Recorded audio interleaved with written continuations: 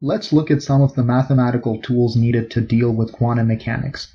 Quantum mechanics is based heavily on operator algebra, which in turn is based heavily on linear algebra.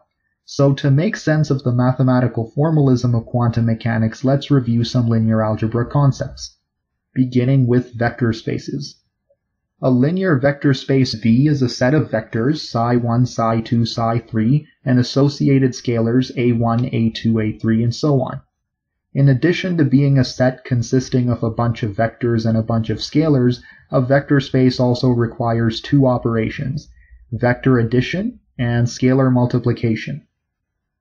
Now, both of these operations have to follow a certain set of rules, otherwise the set V won't be considered a vector space. For instance, the vector space must be closed under addition. What does this mean? Well, if psi1 and psi2 are vectors that belong to V, then psi1 plus psi2 must also be an element of V. Vector addition must also be commutative, so if I add psi1 and psi2, then that should be the same as adding psi2 and psi1. Vector addition must also be associative, so if I'm adding 3 or more vectors, I can add them in any group I want. And then we have the zero vector property, which means that for each vector psi sub I, there must be a zero vector 0. And when I add this zero vector to my psi sub I must end up with psi sub I. I've put an arrow over the 0 to distinguish it from the regular 0 number and indicate that it's a vector over here. Finally, for vector addition, we have the inverse property. So each vector psi I must have an additive inverse called negative psi I, such that psi I plus negative psi I equals 0.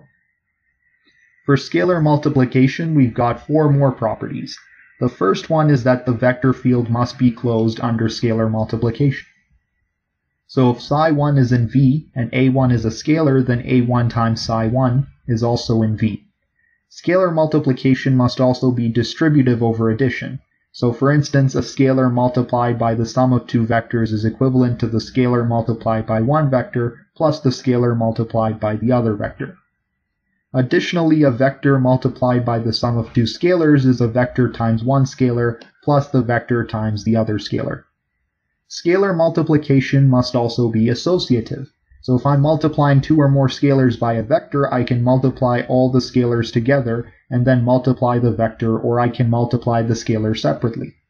And finally, we have the identity and zero scalar properties. So for every psi in the set V, there must be a unitary scalar I and a zero scalar 0, such that I times psi equals psi times I, which is psi, and 0 times psi equals psi times 0, which is the 0 vector. If every single one of these properties is satisfied and the operations obey all of these conditions that I mentioned, then and only then can the set V be considered a linear vector space. Now that does it for this video. In the next video, we're going to be looking at what is probably the most important vector space in quantum mechanics, and that's the Hilbert space.